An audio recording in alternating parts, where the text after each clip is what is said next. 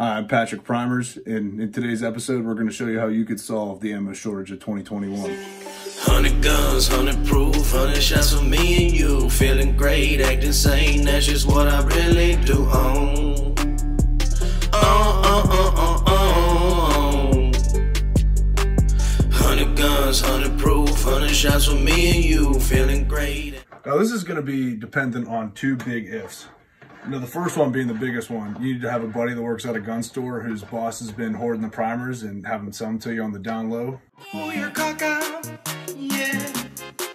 You pull your cock out, yeah. I pull my cock out. That's number one. Number two, you need to have a friend that has reloading components, which shouldn't be as difficult, but it might be, depending on your situation. So we have plenty of 5.56 blasts laying around. We're looking for Winchester head stamps, we're looking for Lake City head stamps, and Federal. So I already have my die set up here. Now, some of you might yell at me in the comment section saying it's better to cut it and then size it. I already have the stem out of the die, so it doesn't matter for me. It's fine. Fuck.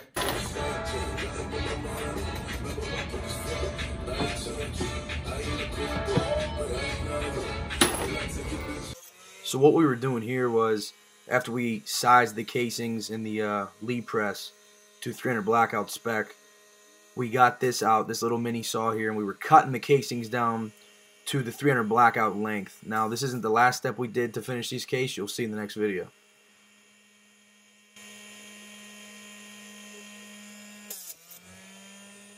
So here on the screen is the sex symbol that is blessing your eyeballs, holding a drill.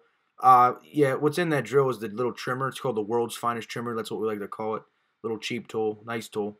But all it does is trim that brass down to the length you want it. We have a set screw in there for the bit that's inside of that cuts it down. I mean, it did a good job. We were out of spec a little bit. It wasn't doing what we wanted it to, but we ended up figuring it out. You'll see in this next video what I'm talking about. All right, so we got the brass cut and trimmed. We ran into an issue. What I think is happening is the shoulder on the case here, we're getting a little bit of inconsistency from the die just because of the different head stamps, and we still had like the 223 neck and shoulder on it. So Franklin is over there, deburned it from the cutting tool, and then I'm sizing these again, waiting for the battery to charge on the drill so that way we can cut it and then get down to business. Best use of our time right now. So we did all that, got that shit figured out. Next we were on the primer pocket swager, just doing this over and over again, all 200 cartridges, making sure that was in good shape for when we put the primers in.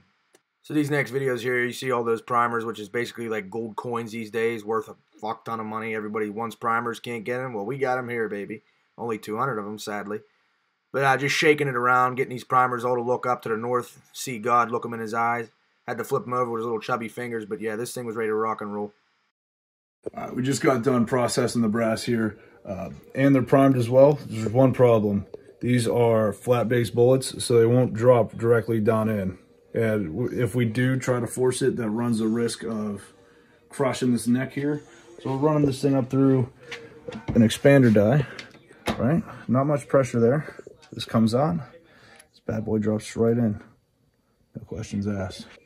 All right, after 7 hours of brass prep. 6 hours, 6. I'm exaggerating a little bit, but it's a lot of work. We're finally getting into the actual loading stage. So we have the primers in there, loading up the powder. Just going to put my CFE black on there just to double check. 19 point something grains. That's good enough for me. And I'm just going to do this until the block's full. And then my friend Austin over here is going to put his bullets in. And then he's going to go home. And then I'm going to eat dinner and do something that I'm not allowed to say on YouTube. So I'll tell you what, you're looking at Benjamin Bullet right here, stuffing these fucking casings. And these casings are a little bit rough on the edges on the bottom. And I'm getting my two little chubby fingers and I'm going like this. And I'm seating this fucker home just like that. Take a look at that.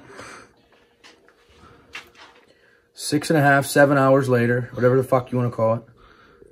Reloading 300 blackout at like 41 cents a round. On the internet it's like 125 plus tax and shipping. I think I like saving 80 cents a round. But as much as I like a heavy set broad on top of me with big milky jugs. But no, we're not talking about that tonight. We're not talking about that tonight. We're talking about this. Show how many we did so far. It's about 160 so far. Finishing up these last half. But it's been a battle, to say the least, today. Thank Christ I got jibunition on my left here, or else I'd be in Peter Powder. some fucking tough shape. 13 hours, 3 days, 9 nights later, there's 201 300 blackout reloaded fucking cartridges.